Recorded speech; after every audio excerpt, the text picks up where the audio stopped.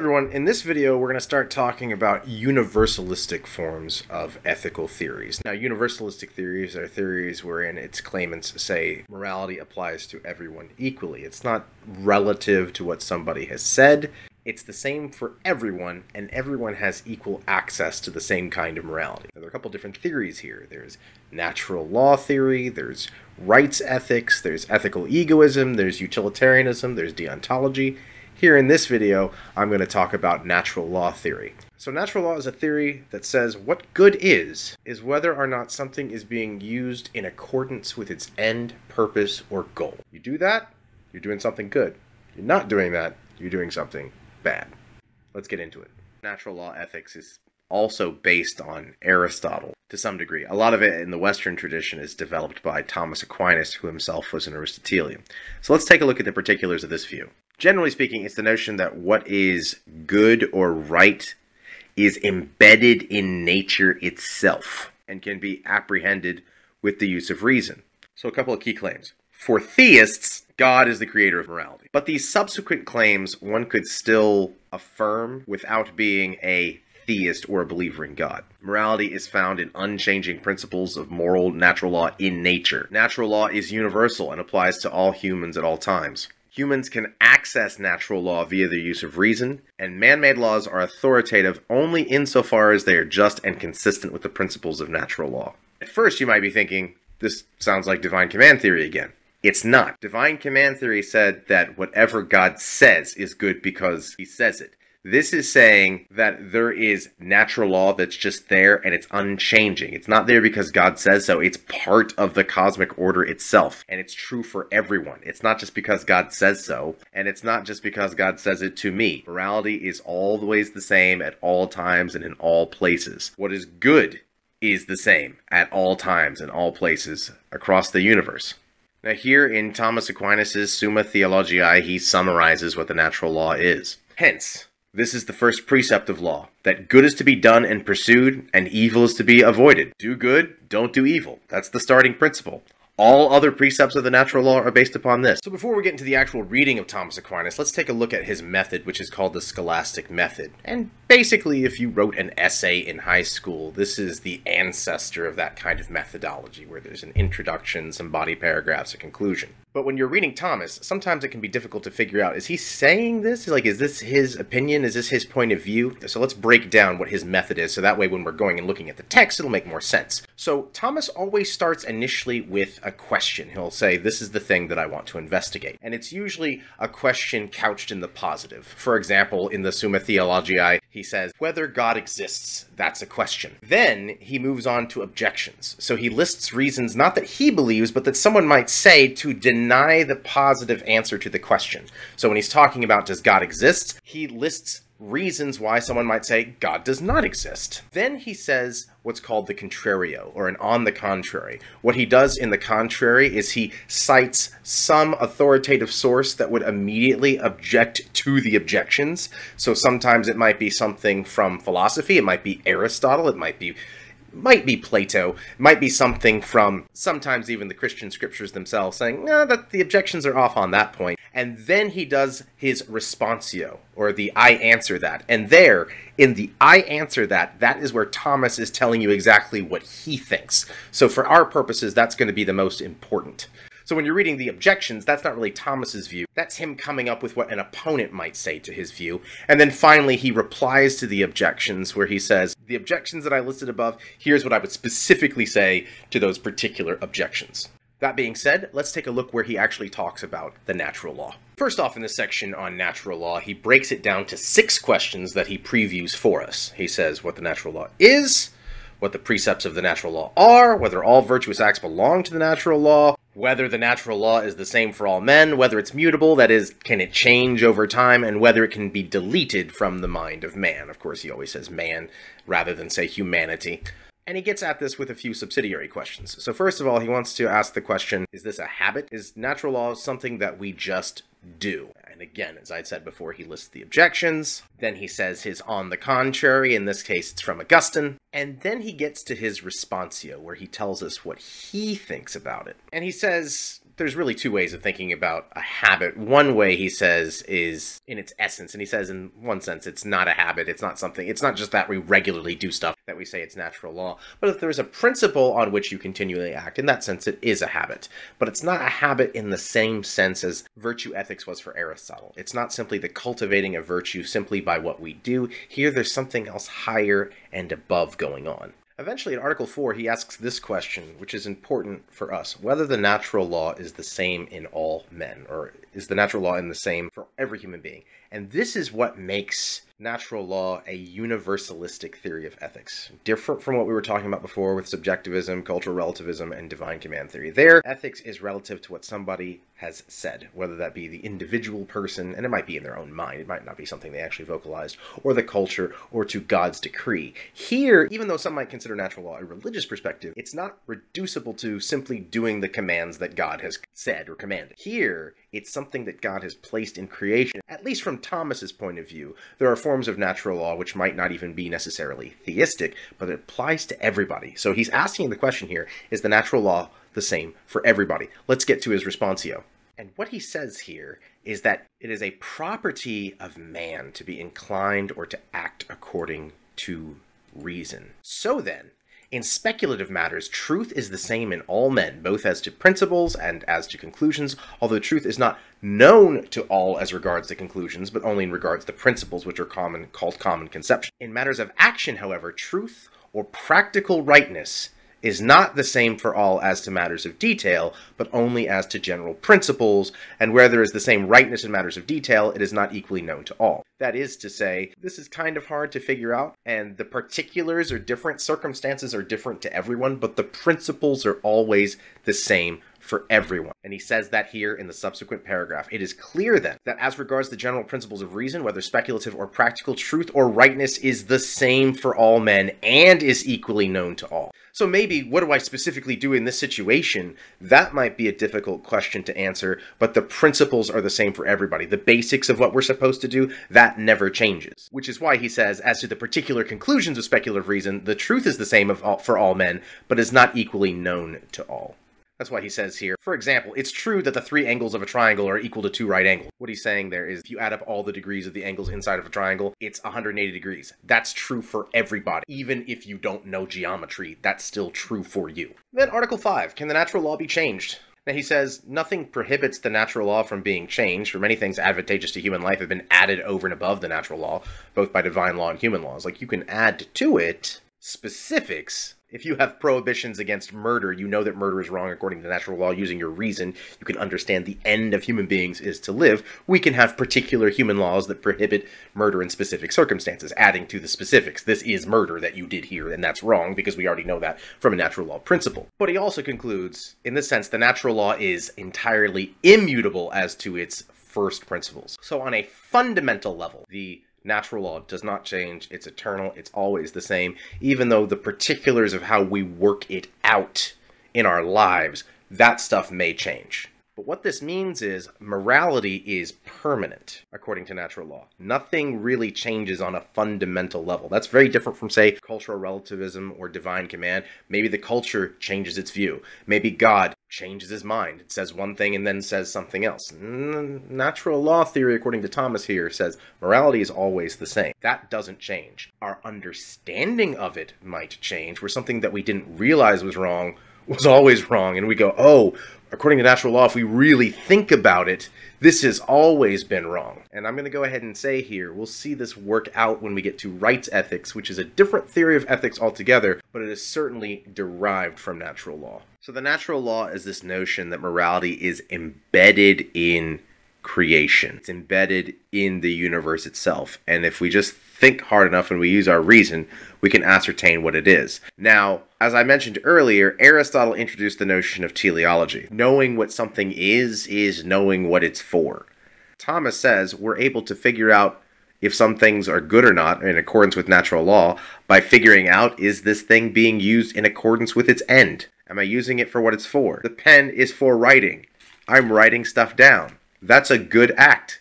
I can use my reason to figure out this is what it's for, and I'm using it for what it's for. Therefore, it's good. On the other hand, if I use the pen for something that it's not for, like trying to play it as a flute or something, that's not what it's for, and it's out of accordance with natural. That might be the wrong thing to do. So consider how natural law, based on what I just described, applies in the following situations. Consider this. What are reproductive organs for?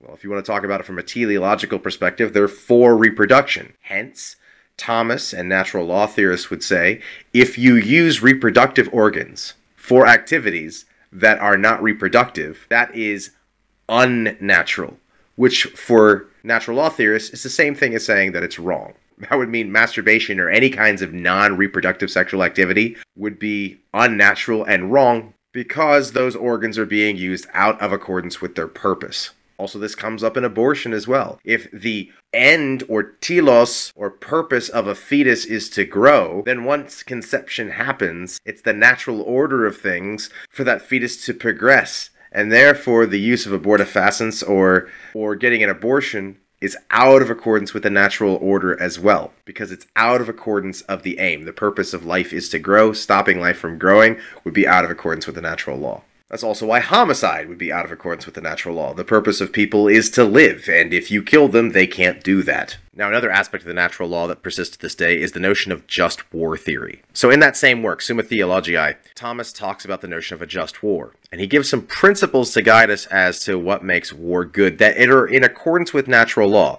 Now, these notions of a just war in natural law persist today in international affairs and also come up as ethical concerns in the manufacturing of certain weapons, whether they be nuclear, biological, or even conventional. The ethics here would even include stuff like about drone attacks. Here's the principles for a just war. Who can declare war? Who can go to war? Not just anybody. I can't just decide to go to war with my neighbor. Principle number 1, war has to be waged by a legitimate authority. It can't just be anyone. For it's not the business of a private individual to declare war. You can go to court. You have a problem with your neighbor? You can go to court. You can sue. You don't have to go, I declare war on your neighbor.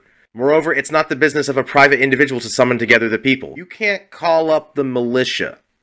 And, as the care of the commonweal, or as we would say today, the commonwealth, is committed to those who are in authority, it is their business to watch over the commonweal of the city, kingdom, or province subject to them. What this means is that it's the job of rulers to make sure that their people are protected, preserved, and defended. So you as a private individual shouldn't have to worry about going to war with your neighbor, because the people in charge should be taking care of it if there's a problem.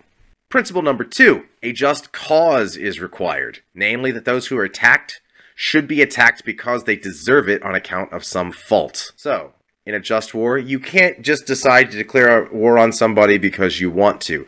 There has to be a reason for it, and he gives us a list. A just war is wont to be described as one that avenges wrongs, so it has to fix some sort of problem. When a nation or state has to be punished, so some nation has done something bad and that needs to be rectified and pushed back. For refusing to make amends for wrongs inflicted by its subjects, the people of a country keep attacking others, and so other countries warn them, if you keep doing this, we're going to do something about it, and to restore what has been seized unjustly. So it's wrong to just go in and take other people's stuff. Third aspect. It is necessary that the belligerents, that is, the people going to war, should have a rightful intention, so that they intend the advancement of good or the avoidance of evil. He quotes Augustine here. The passion for inflicting harm, the cruel thirst for vengeance, an unpacific and relentless spirit, the fever of revolt, the lust of power, and such like things, all these are rightly condemned in war. If you're going to war, what are you there for? The advancement of good. The purpose of war is for peace. It's to fix the problems addressed in the second criteria for going to war, not merely to be something enjoyed for its own sake. The people that go into war need to go into it with an attitude of we are here to do good, not, as he says, for motives of aggrandizement or cruelty, but with the object of securing peace. This gets collapsed into what you see here. These two separate notions of jus ad bellum, what do you do before you go to war, and jus in bello, how you should act during war. And so this is a checklist to see, do you have a just war?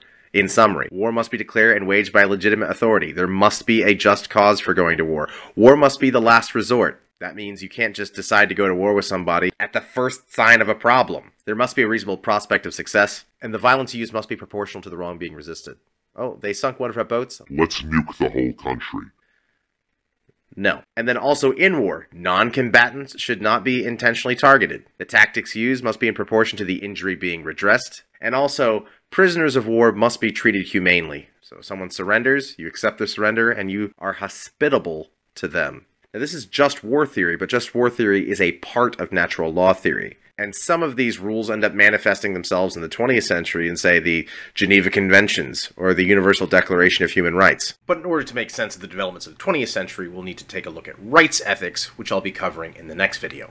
But before we get to that, I want to point out that even though we were looking at a medieval text here on natural law, Thomas Aquinas wrote in the 13th century, natural law has not gone away. In fact, right now, there are two justices on the United States Supreme Court, Neil Gorsuch and Clarence Thomas, who are self-avowedly natural law theorists. The way they come to their notions of legal jurisprudence is with a hermeneutic, or that is, an interpretive framework of natural law coming to the table in terms of how they interpret constitutional law and all the ethical and legal matters contained therein. So what I want to do now is take a look at a figure from the 20th century looking at natural law theory when it comes to sexual ethics. And so we're going to take a look at Elizabeth Anscombe. So Elizabeth Anscombe was a 20th century philosopher, and here we're looking at a piece of hers from 1975 called Contraception and Chastity, wherein she decries and strongly criticizes the sexual ethics coming out of the 1960s free love movement and the kinds of advantages that came through what is sometimes called the sexual revolution. So let's get right into it. She says,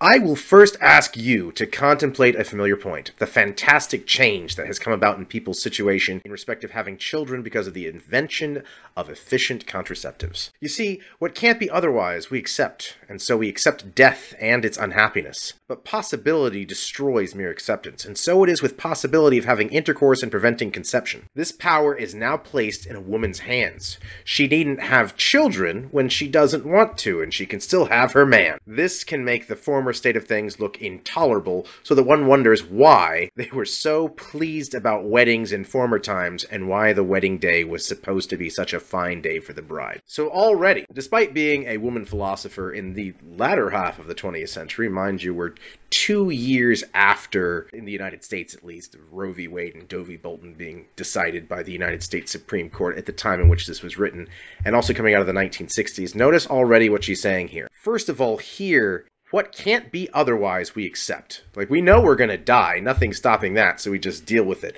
But possibility, the idea that we could change things, changes the fundamental nature of our lives. So now, another advent of the mid-20th century was contraception, wherein women could engage in sexual activity without the fear of becoming pregnant. This is new. This had never happened in history before. Yes, there are kinds of methods of contraception that existed in the past, but there was much more effective contraception introduced in the 20th century. Not only was it effective, it also became more acceptable and something women could simply go to their doctor and acquire. Now, in the mid-20th century, it wasn't as easy to do that as it is now, but this is new. Whereas sexuality in the past was seen as always conducive to reproduction. That's its end from a natural law perspective. What's the purpose of sexuality? Reproduction. That's its function. Anscombe is already telling us, you see what's happened here? We have divorced an activity from its function. That's already what she's hinted at, and as you can see, she's not happy about it. Now let me say as an aside here too, a little bit later on in the course, when we get to the stuff for quiz 6, I'll be looking at some other perspectives from someone, like we'll look at Simone de Beauvoir and her feminist response to some of the stuff that Anscombe is saying in here, in about the same time period in the 1960s and 70s. But I want you to pay attention to her argument here that she makes, where she makes a historical argument here and also brings in some natural law. So she says this: historically, Christianity was at odds with the heathen world in the past, not only about various things that were considered bad in the past, fornication, infanticide, idolatry, but also about marriage. Christians were taught that husband and wife had equal rights in one another's bodies. A wife is wronged by her husband's adultery as well as a husband by his wife's. And Christianity involved non-acceptance of the contemptible role of the female partner in fornication, calling the prostitute to repentance and repudiating respectable concubinage. So what she's getting at here is that what Christianity brought about is that there was actually a kind of equality in the marriage. Perhaps not in the roles or the social roles that spouses have. husbands are supposed to go out and work and women are supposed to stay at home. Yeah, sure, that stuff is traditional. What she is saying is that, at least when it comes to sexual ethics, there's supposed to be in Christianity an equality of husbands and wives, and the dignity that they owe each other. That's why she said there it's as wrong for the husband to go out and cheat as it is for the wife to go out and cheat. Whereas she says in the pagan world, sort of the husband's infidelity is often excused, whereas the woman is denigrated. And Christianity at least brought a kind of sexual equality when it came to that in marriage. That's why she says, in Christian teaching, a value is set on every human life and on men's chastity as well as on women's. And this is part of the ordinary calling of a Christian, not just in connection with the austerity of monks. Faithfulness, by which a man turned only to his spouse, forswearing all other women, was counted as one of the great goods of marriage. But the quarrel is far greater between Christianity and the present-day heathen, post-Christian morality that has sprung up as a result of contraception. In one word, Christianity taught that men ought to be as chaste as pagans thought honest women ought to be. The contraceptive morality teaches that women need to be as little chaste as pagans thought men need to be. What she's getting at is this. In Christianity, it was thought that men and women are to be equally chaste with each other. So in marriage, you don't go off and commit adultery, fornication, so forth. But what modern morality, she says, has done, post-Christian morality, divorced from the natural law, has done, has actually caused everyone, including women, to be encouraged to be unchaste, to engage in sexual activity divorced sometimes from marriage itself and certainly from reproduction. And listen what she says here, to that end. And if there is nothing intrinsically wrong with contraceptive intercourse, and if it could become general practice everywhere when there is intercourse but ought to be no begetting, that is, producing offspring, then it's very difficult to see the objection to this morality, for the ground of objection to fornication and adultery was that sexual intercourse is only right in the sort of setup that typically provides children with a father and mother to care for them. If you can turn intercourse into something other than the reproductive type of act, I don't mean, of course, that every act is reproductive any more than every acorn leads to an oak tree, but it's the reproductive type of act. Just as an aside, what she's saying here is, yeah, not every seed you plant in the ground produces plants, but that's the purpose of putting seeds in the ground. Then why, if you can change it, should it be restricted to the married? Restricted, that is, to partners bound in a formal legal union whose fundamental purpose is the bringing up of children. What she's getting at here is, initially, contraception was only legally allowed for married couples. Well, she's saying here, well, if it's okay for married couples to have contraception, put off the raising of offspring, or as she puts it, begetting, who cares? Because shouldn't it be something that everybody is going to celebrate and be allowed to do? And in this case, she's right, at least in terms of the extension of its permissibility. This does actually happen, where you don't have to be married to go get contraception today. For if that is not its fundamental purpose, there is no reason why, for example, marriage should have to be between people of opposite sexes. If the purpose of marriage is to produce offspring, but we're doing things that are meant to get rid of offspring, who cares about whether or not marriage should be between opposite sexes? Now, she is in a traditional position here, arguing this point, that if the purpose and function, according to natural law, is that marriage is to be between opposite sexes for the production of offspring, anything that deviates from that end, from that telos, from that purpose, would therefore be unnatural and wrong. So, marriage between the opposite sexes, can they naturally produce offspring? No. So from a natural law perspective, at least according to Anscombe, that would be immoral and wrong. Furthermore, engaging in sexual activity without even the slightest inclination towards the production of offspring, since according to Anscombe's theory of natural law, that's its purpose, would be unnatural and immoral and wrong. And so let me say here, where natural law comes up today is in traditionalist defenses often of cisgendered, heterosexual, monogamous marriages. And that anything that deviates from that is out of accordance with the natural law. Now that's where it usually gets brought up today, with natural law defenses of what might be called traditional, but when they're being called traditional, they need not necessarily...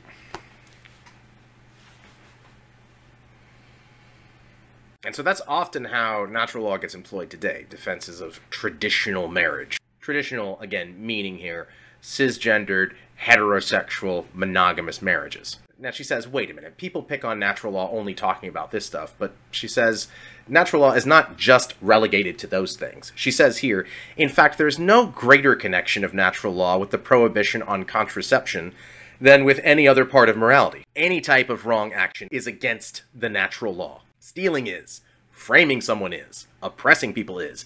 Natural law is simply a way of speaking about the whole of morality used by Catholic thinkers, like Thomas Aquinas, because they believe the general precepts of morality are laws promulgated by God our Creator in the enlightened human understanding when it is thinking in general terms about what are good and bad actions. Notice she did not say there it's what God commands, it's that what God has put into nature, what he has promulgated that is accessible to us via our use of reason. Further, that is to say, the discoveries of reflection and reasoning when we think straight about these things are God's legislation to us, whether we realize this or not. So she is not saying here that these so-called traditional ethical views are something that simply comes directly out of Scripture. It's not the commands of God. This is something that everybody using their reason would know. Know what? That if you understand the end of an action, the goodness of what we do is tethered to the end of that action. So, for example, murder is a violation of the natural law because the end of human beings is to live. And Anscombe would say here, people wouldn't make a big fuss about that. Everybody would agree with that, and that's something that we know via reason. Similarly, she would say any deviation from heteronormative cisgendered sexuality would also be an unnatural deviation, and we know it via our use of reason and our reason of attaching, our reason of assessing a particular action in accordance with its end. The function of sexual activity, the purpose of reproductive organs is to reproduce. So that's heteronormative cisgendered sexuality, but also it's to happen within the context of a marriage, because a marriage produces an environment wherein that reproduction can be facilitated by parents. It's not merely the begetting of offspring or producing offspring and just leaving them in the world, but to take care of them, to nurture them, and to inculcate values, to be parents. So if we're engaging in sexual activity where that end is not even on the table, that is irrational, that is unnatural, and that's immoral according to Anscombe. And so based on what I've talked about, that's why she says here on page 123 earlier in the piece, against the background of a society with that morality, being the post-Christian non-natural law morality, more and more people will have intercourse with little feeling of responsibility, little restraint, and yet they just won't be so careful about always using contraceptives. And so the widespread use of contraceptives naturally leads to more and more rather than less and less abortion. Indeed, abortion is now being recommended as a population control measure, a second line of defense. So listen to her argument here. She's saying this: really, you'd think the purpose of contraception supposedly is that fewer and fewer people would get pregnant. That's the point. But actually, the availability of contraception will just allow more people to be sexually promiscuous. And as a result, despite the fact that contraception exists for preventing even pregnancy, not just the usage of abortifacients, but preventing pregnancy from happening in the first place, such as with the use of condoms or orthotricycline or something like that. She says that will create a new moral attitude wherein people will engage in more sexual activity, but they won't be as careful as they would have been under the old morality. Thus, it will result in more abortions, which preventative contraception should itself be trying to prevent in the first place. In other words, she's saying this is going to result in a moral disaster, and it will result in more abortion in the long run. The lackadaisical use of contraception or the absence of contraception will actually cause more sexual problems, more societal problems, familial problems, and more people will be pregnant, unfortunately, under this new morality which celebrates contraception than would be before. At least she so argues. So in summary, natural law theory is the view that what we're supposed to do, or the principles thereof, are embedded in nature itself, and we can access the principles via our use of reason, which every human being possesses, which is what makes it universalistic. And basically the way the principle works out is you're able to determine using reason whether or not something is good if it's being used in accordance with its end or purpose. This can go from rather benign, banal subjects, like the purpose of a pen is not to throw it at somebody but to write with it, to the purpose of reproductive organs is not to have fun or pleasure, but to reproduce. And therefore, natural law is a very controversial theory today, especially in its defenses of traditional sexuality, heteronormativity, cisgenderism, and the denigration of homosexuality, transgenderism, or what natural law theorists would consider deviant forms of sexuality. Despite that, though, natural law is still the fundamental basis of a lot of international law theory that we saw in Thomas Aquinas' just war theory, and that tradition continues to the present day relatively unquestioned. Furthermore, as we'll see when I talk about rights ethics next time, the notion of human rights is something that actually comes out of natural law theory and evolves and develops into another theory called natural rights or rights ethics. And some of those notions of rights and defenses of rights have actually been appropriated by progressives as opposed to the traditionalists like we were talking about earlier. So the usage of natural law is not necessarily intrinsically conservative. And for example, just as a preview, we'll see when we're talking about rights ethics and we talk about Martin Luther King decries segregation as being out of accordance with the natural law and even quotes Thomas Aquinas. But we'll see that next time. So coming up, we'll continue our universalistic theories by talking about rights ethics. Then we'll get to ethical egoism. That'll be quiz 4 stuff. Then we'll look at utilitarianism. That'll be quiz 5. And then we'll look at deontology and other approaches. That'll be quiz 6. But that's what's coming up.